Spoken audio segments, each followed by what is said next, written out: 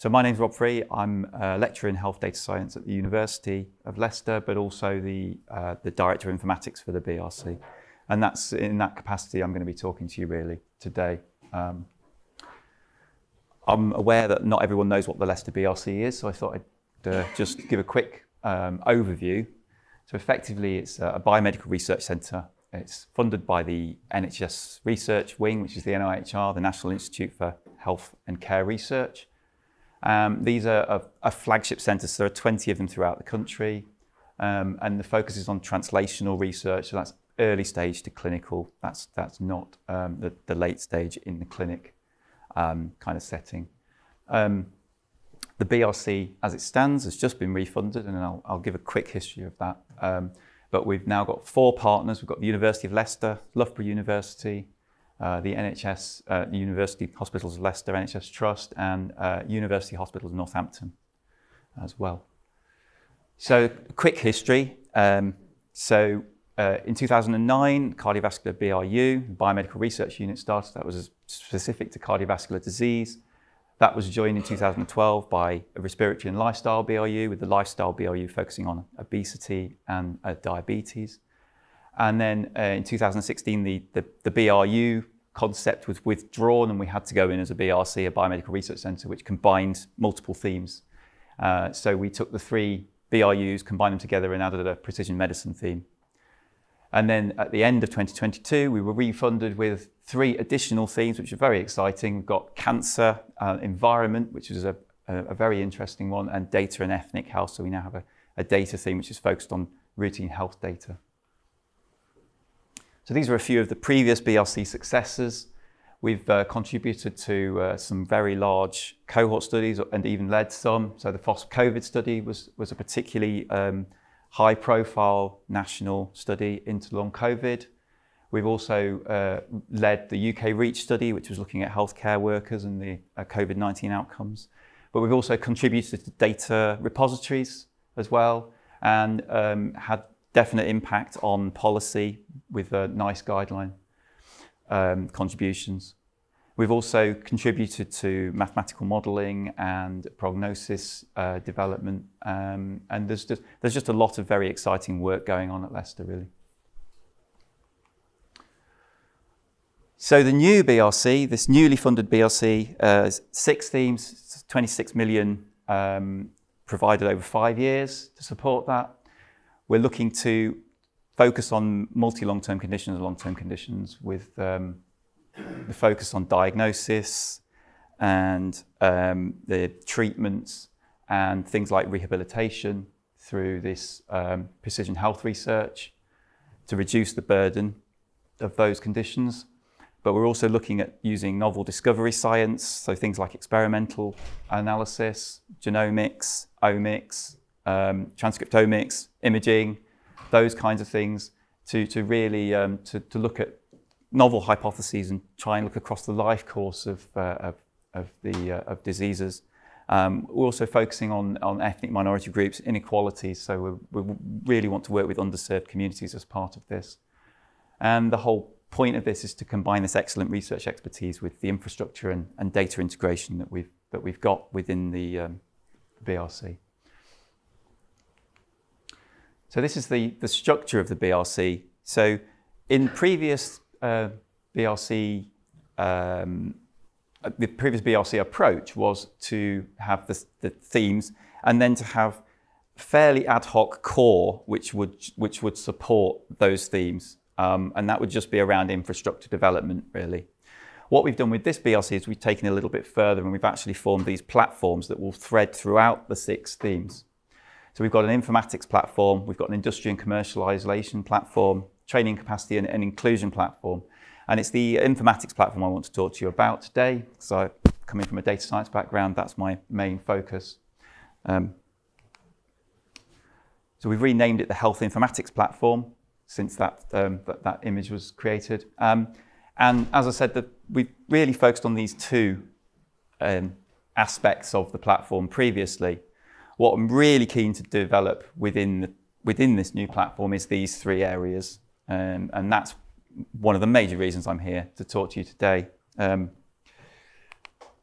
So in terms of data availability and partnerships, we're really looking to simplify access to data. Certainly within the BRC, it's been quite difficult even internally to get access to data sets and to see what data sets are there. So we want to try and increase the visibility of those.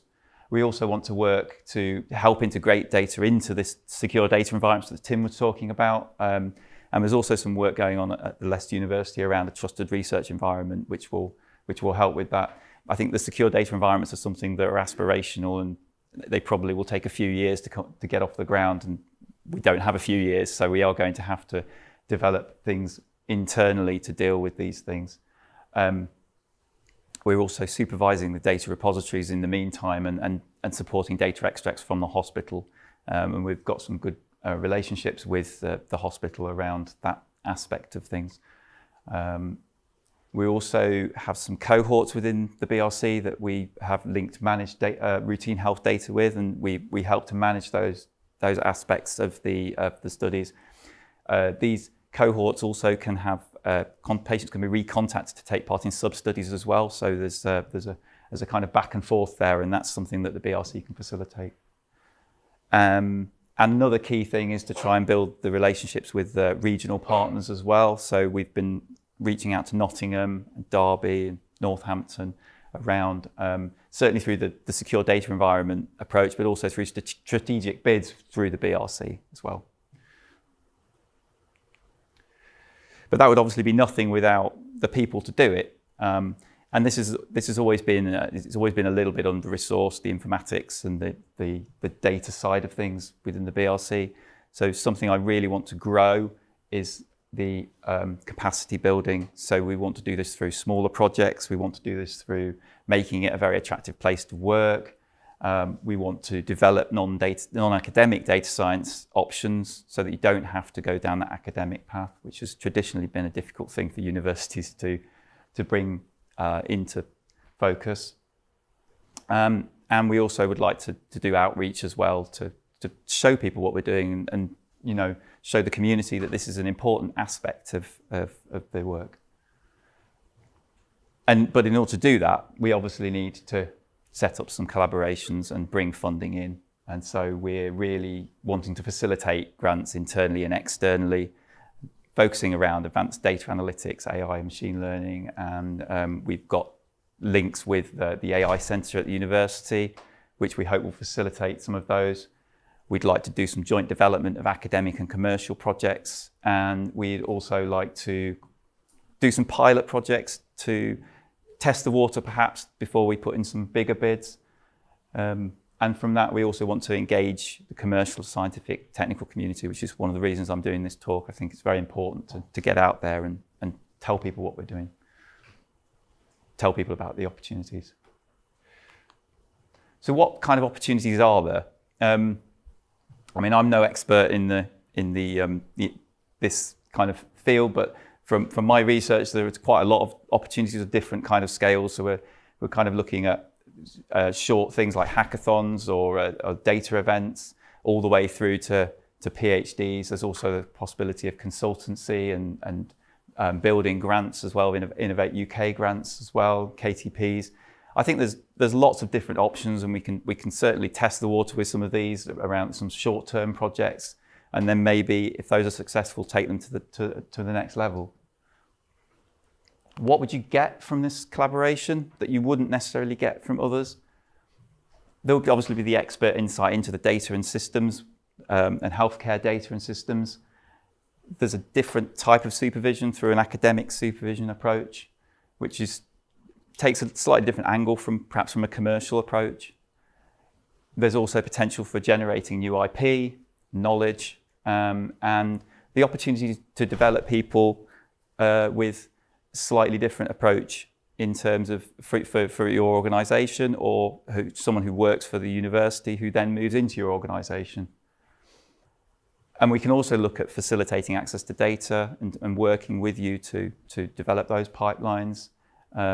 And then there's the more engineering type things and the analytics and the feasibility studies as well. So looking at integrating tools and platforms into the BRC. If any of that sounds exciting or interesting to you, please do get in touch. These are my contact details. I'm happy to answer any questions in the panel discussion afterwards. Thank you very much.